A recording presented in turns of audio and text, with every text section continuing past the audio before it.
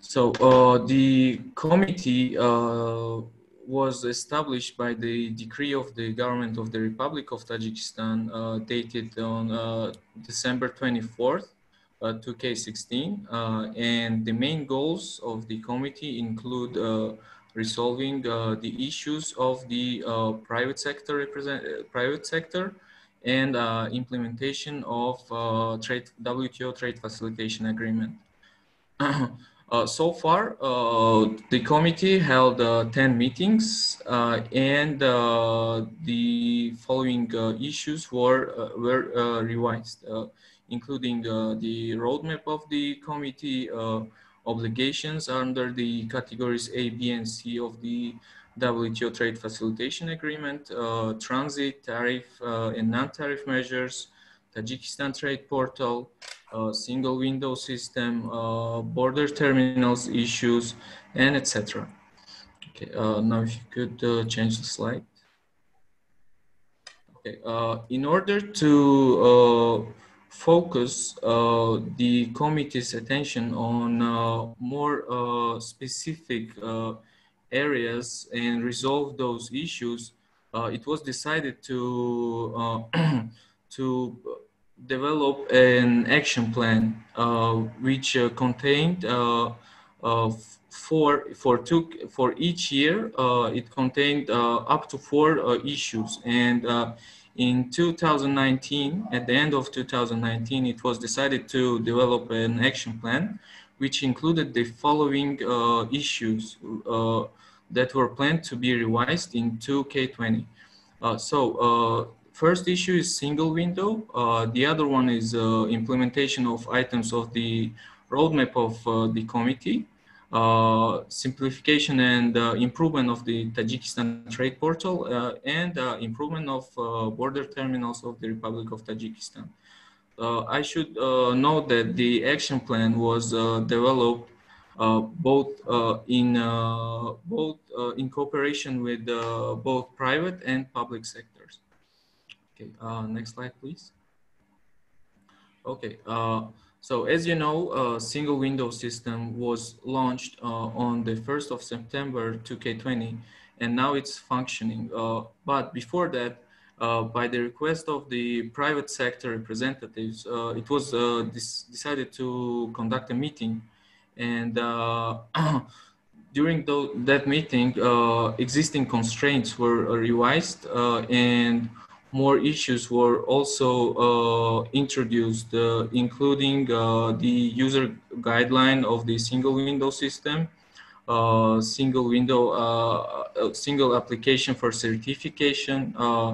Also, it was revised. We also revised that 11 bodies, government bodies, were included in the system, and also amendments to the law on permit system was approved, and by so far more than 2.5 thousand applications were received by the single window center. Okay, next slide, please.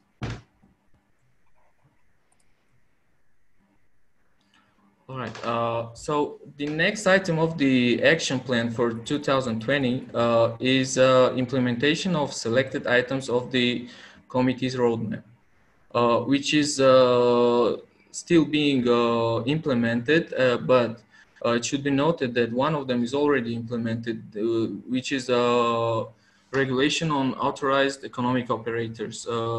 This regulation introduces more preferences for for the authorized economic operators, which are registered by the customs service if they comply with certain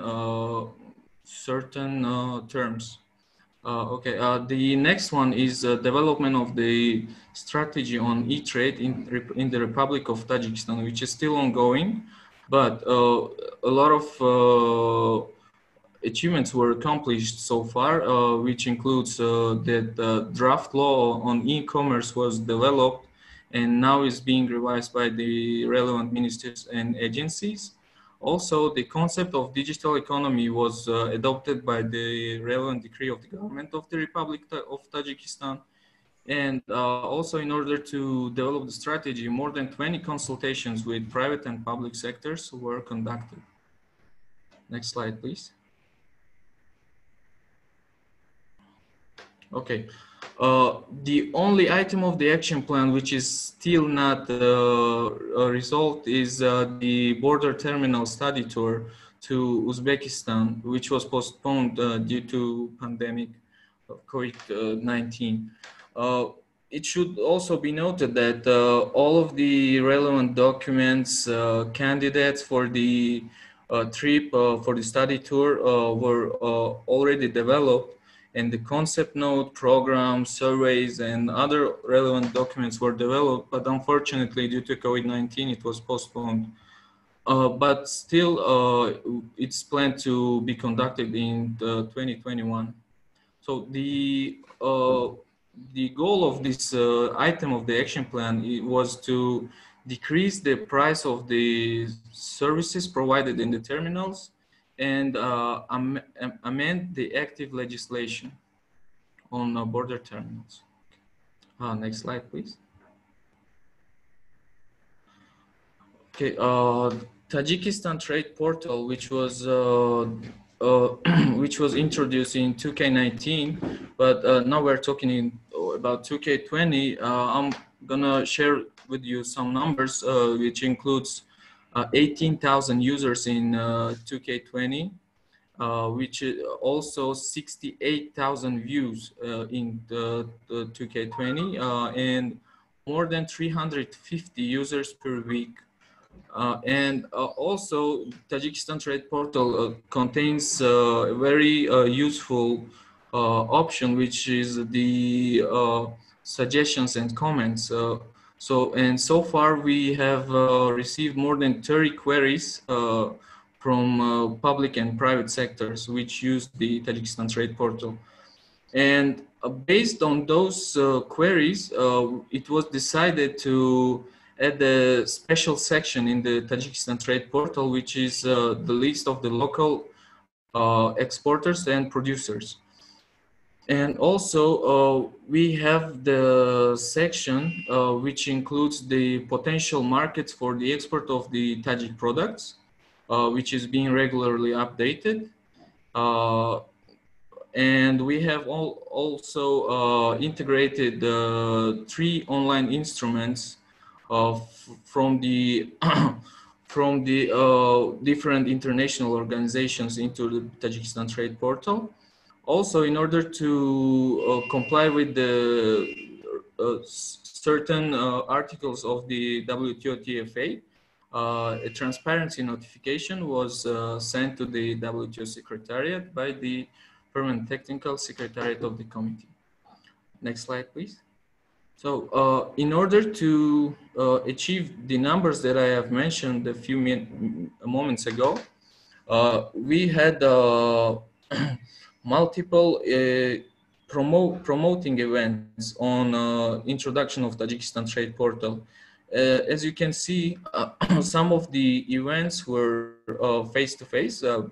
So that was before the pandemic, which includes an event organized by the National Center for Support of Entrepreneurs for the private sector, event organized for the members of the Parliament of the Republic of Tajikistan, and the other one was organized by ITC, and multiple online webinars during which the Tajikistan Trade Portal was introduced. I would like to note that during those one of those webinars here is noted as a UN CEFAC webinar on trade portal best practices.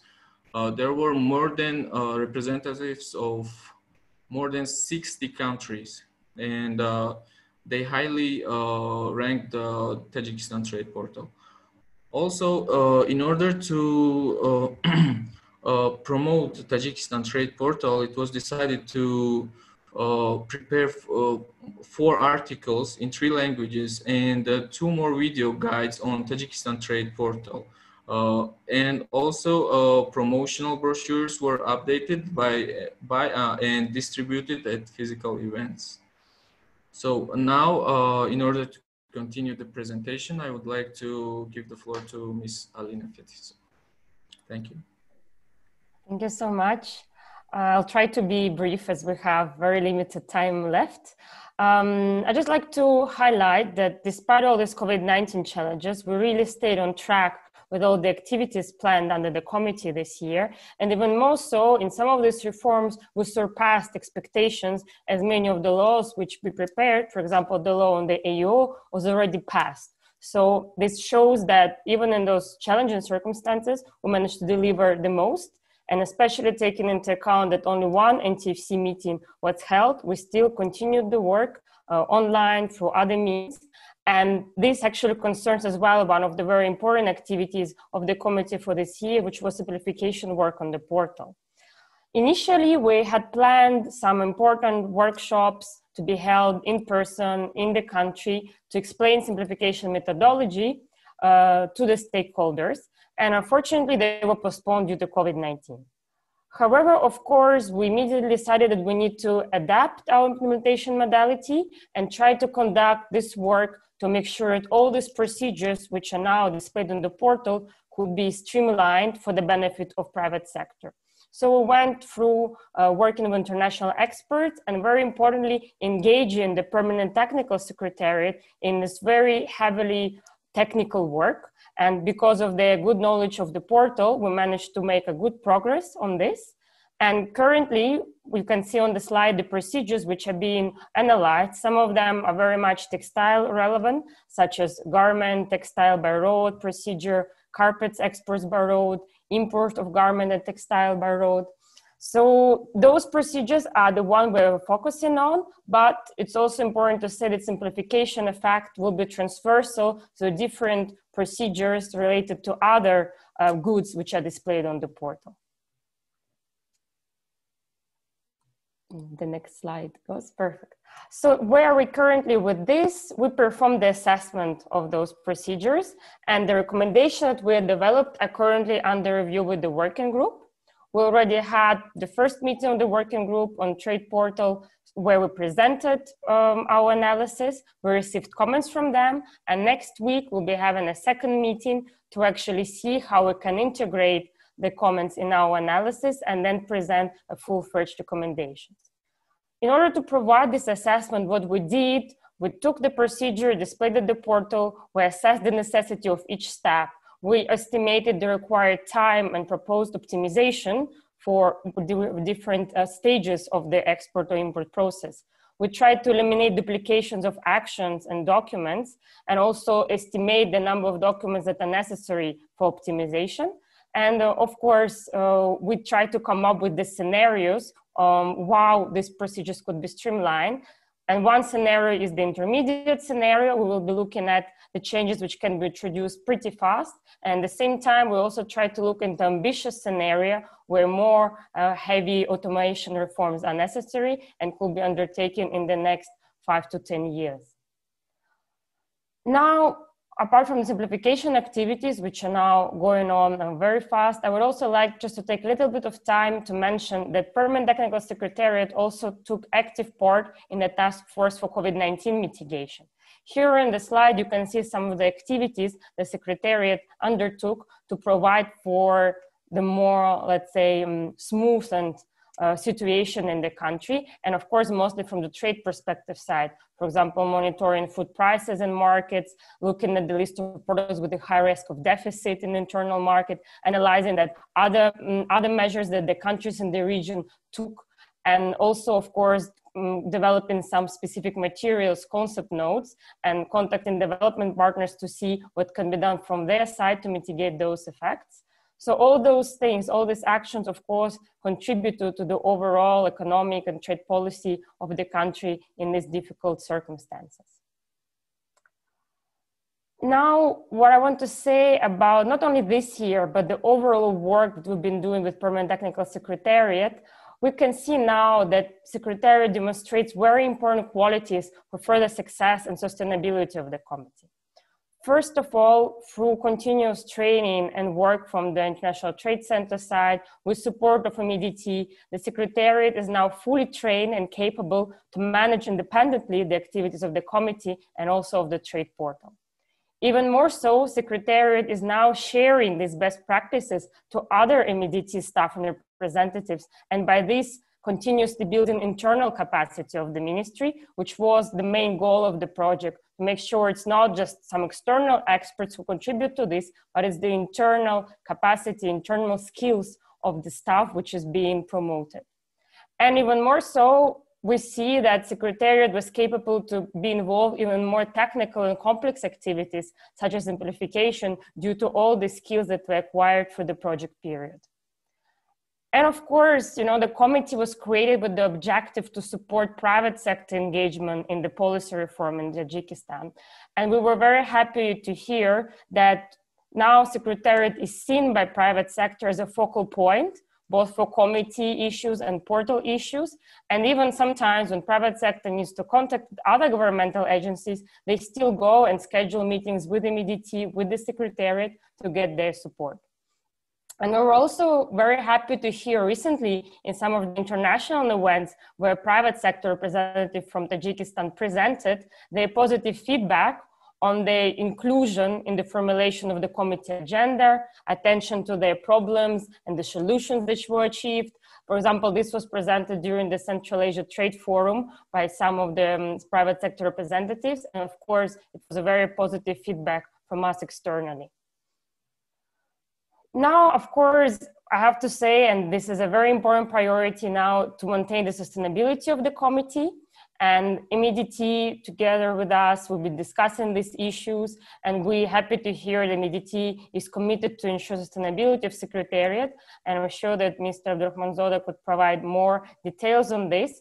But the first, let's say, three most important pillars of this is, of course, some contractual obligation, which is that the members of Secretariat will need to remain in the ministry minimum 3 years since the end of the project. Then, in case after this period, one of the representatives will leave the ministry, the training has to be provided to a replacement person, both on the portal issues and Secretariat issues. And of course, the MEDT within its resources, which are of course limited now due to COVID-19 circumstances, is planning to retain minimum one representative within its relevant department to continue the functions of the Secretariat. However, it comes clear that the ministry does need further support to ensure high efficiency of the Secretariat. Why so? Well, first of all, the committee covers a number of issues, which is not only trade facilitation, but also e-commerce, transport-related issues, which is larger than in many other committees around the world. And the Secretariat performs a number of functions which are very HR intensive. They have to continuously engage and communicate with private sector because this is the main goal. They have to manage 8 working groups working on different issues. They need to continuously organize the committee meetings, which involves preparation of agenda, presentations, protocols, and report on all those results. They need to continuously monitor what is going on and follow up on the progress. And of course, very importantly, they need to provide constant update of the portal to make sure it remains relevant and reply to the multiple queries they receive from private sector. And MEDT is doing its best efforts to provide possible resources for this, but they are limited, and even more so due to the COVID-19 crisis. So there is a need for more donor support to continue, let's say, the best performance of Secretariat, because of course we need more human resources to ensure that the level, let's say, remains as efficient, as great as it was these couple of years. And the last thing, and I'll finish with this, I'm very happy to answer your questions later, is on the remaining activities planned for 2021. Our component is coming to the end, and what we would like to commit to is, of course, to continue supporting the Permanent Technical Secretariat. However, we won't have any more financial resources to support, let's say, directly the Secretariat, but of course, ad hoc advisory support will be provided. We still would like to conduct the study tour in Uzbekistan, which was canceled, unfortunately, this year, if COVID-19 permits, hopefully. And of course, based on this simplification work, which is currently undergoing, and based on the recommendations presented, we'd like to do a bit of more work to support the border regulatory agencies to implement some of those recommendations and see how we can pinpoint when to make the best use of these practices. Thank you so much for your attention, and of course, we'll be happy to take your questions.